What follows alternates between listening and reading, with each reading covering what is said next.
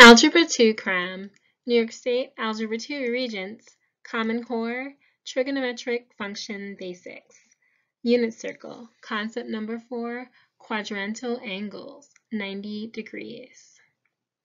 The odds of someone doing exactly what you tell them to do is pretty slim, but I guarantee that if you cram with me, you'll become an Algebra 2 master. What we're doing here is so effective. I'm coaching you to turn your wants and desires of getting an A or perfect test scores into a new paradigm. I want to include everyone who needs a boost in Algebra 2. If I could stick every math student with a syringe containing a healthy dose of eye-opening awareness of their inner mathematical genius, I probably would. So inbox me at memedicine@gmail.com to order this complete cram session. You have lots of peers, classmates, and or colleagues who could really benefit from this cram session as well. So I want you to tell them to inbox me at memedicine@gmail.com so that they too can order this complete cram session. And you'll want for them to have this knowledge because they'll make great study buddies.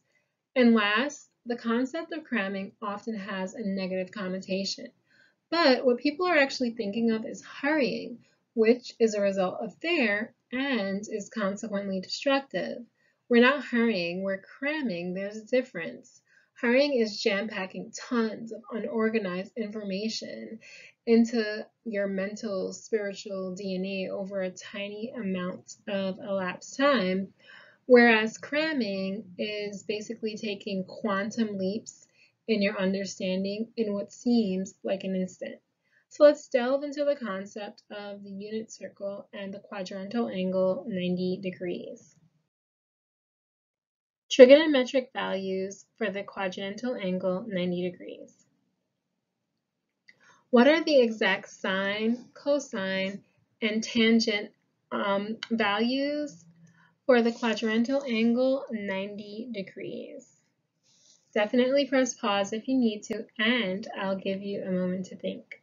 While you're working out your solution, or solutions rather, as a reminder, a quadrantal angle is an angle with its terminal side on the x or y axis, such as 0 degrees, you could say here 360 degrees as well, 90 degrees, 180 degrees, etc.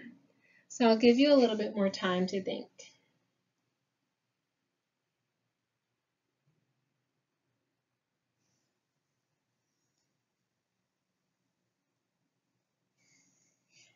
All right, so in Cram session 2 of this series, we established that the unit circle has a radius with a measurement of 1 in all directions. Okay, so whether here, here, and you see here, this is an aside, that this is an acute angle in standard position being defined by the fact that the angle has its vertex at the origin, the initial side ray on the x-axis, and the terminal side ray within quadrant 1 between the bounds of the quadrantal angles 0 degrees and 90 degrees. Okay, that's just an aside for those of you who need to know what an angle in standard position is. And due to the fact that the radius of a unit circle has a measurement of 1 unit, this definitely simplifies finding trigonometric values. First, because let's say that you have this point P, and its coordinates are x and y, obviously, and P is the point of intersection of the unit circle and the terminal side of the angle theta, of this angle theta in standard position.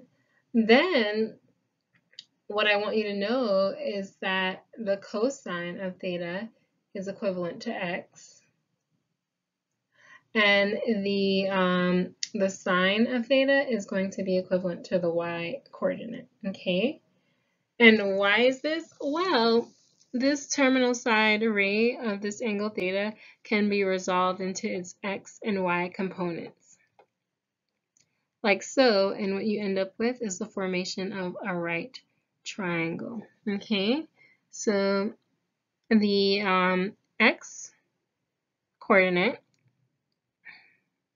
and then here you have your y. Okay, Well, if this were a regular triangle and we were determining the cosine of theta, the cosine of theta would just be the adjacent side, okay? So we're going to write that. This side is the cosine with respect to the angle theta.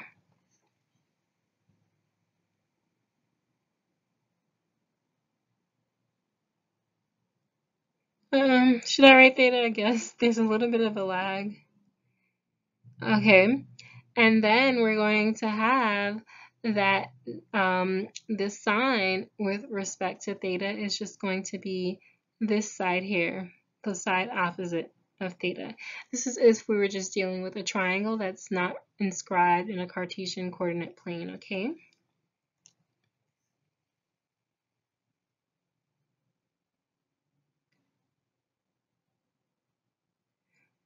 But when we're dealing with an angle in a Cartesian coordinate plane, a right triangle, we get that the sine of the angle theta is equivalent to the y coordinate divided by the terminal side ray, or the hypotenuse, which we're going to call r.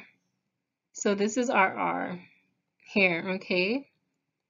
And we also get that the cosine with respect to the angle theta written in a Cartesian coordinate plane is going to be equivalent to the x coordinate divided by r, or the hypotenuse, or the terminal side ray, which in our case is 1.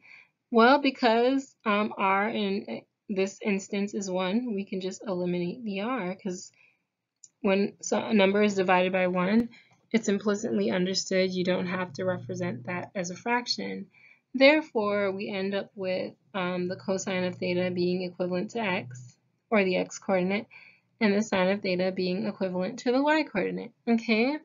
And this is really awesome because what it means is that the points where the unit circle intersects the x or y axes can be conveniently used to find the exact trigonometric values of quadrantal angles. So let me demonstrate to you exactly what I'm talking about. Well, for the quadrantal angle, the radius of the unit circle, for the quadrantal angle, 90 degrees, if theta were to go all the way back here, the coordinate point where it intersects with the unit circle is going to be an x value of 0 and a y value of 1.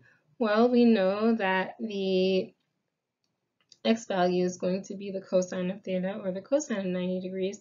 Therefore, we can start to determine the exact values that were asked for in our questions then. So the cosine is going to be equivalent to 0, the sine obviously 1, and since the tangent of this angle theta, or any angle, is the quotient derivative of the sine divided by the cosine, well, this is obviously going to be undefined because whenever you have a fraction with a 0 in the denominator, that fraction is undefined, okay? So these are our answers, and as you can see, intellectual comprehension of this material was not difficult at all. And after the short amount of time it takes to complete this entire Cram session, you'll be able to answer a battery of questions about Algebra 2 concepts. So inbox me at memedicine@gmail.com to order this complete Cram session. Thanks for tuning in.